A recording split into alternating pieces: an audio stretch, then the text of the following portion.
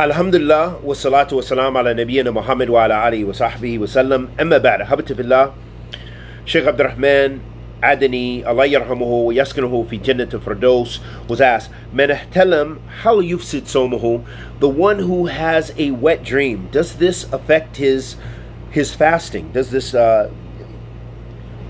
spoil or break his fasting? The Sheikh responded by saying, La من احتلم في النهار رمضان فصومه صحيح بإجماع من أهل العلم.